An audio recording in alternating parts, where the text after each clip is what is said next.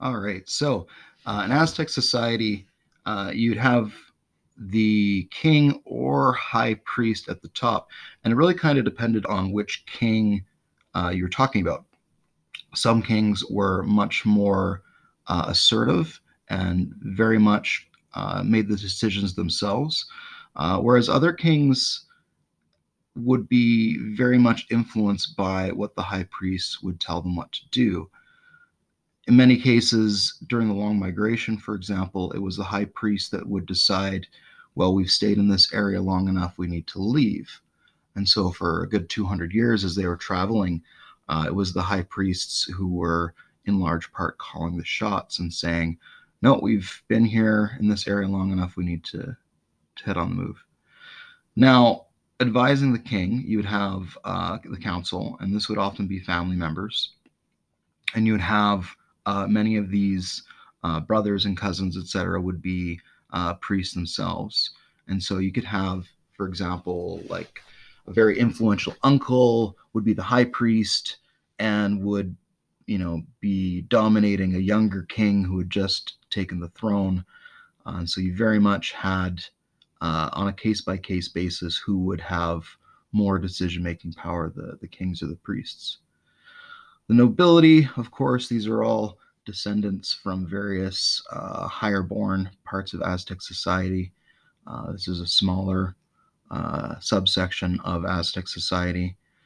You have merchants and artisans next, and then at the bottom you have your commoners and your farmers. And then below that you would have your slaves taken from other cultures. So the upper class was the Pipilton. These would be your nobility, high-ranking warriors, high-ranking priests. In the middle, you had the Macaholton, and these would be your artisans and people, skilled people. They were still commoners. You had a significant divide between the nobility and the commoners.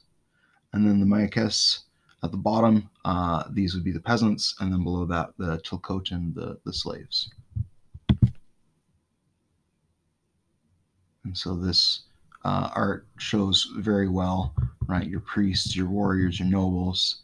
And it would have been visually very easy to see, the difference. You have feathers and jewelry and, gold,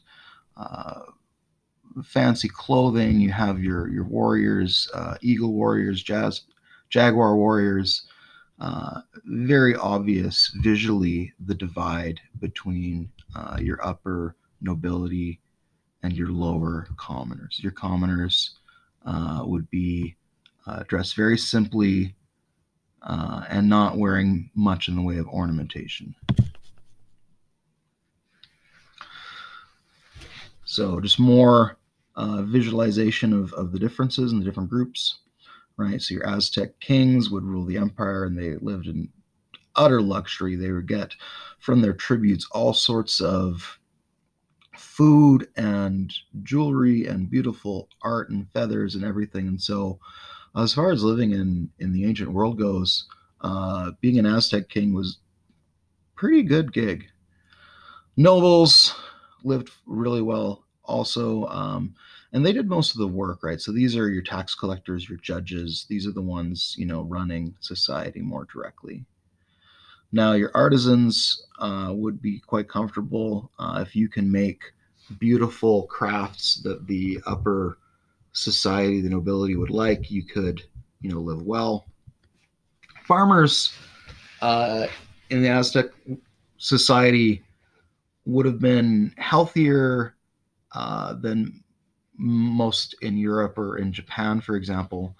They ate better, but very simple life, living in huts and working hard every day. Now, the slaves, this is not a fun place to be, right? Forced labor, a lot of manual labor, all the temples and things you see, the aqueducts, the causeways, all of those big work projects would have been built with slave labor, and these slaves would have been taken from prisoners of war. Of course, working manual labor like that beats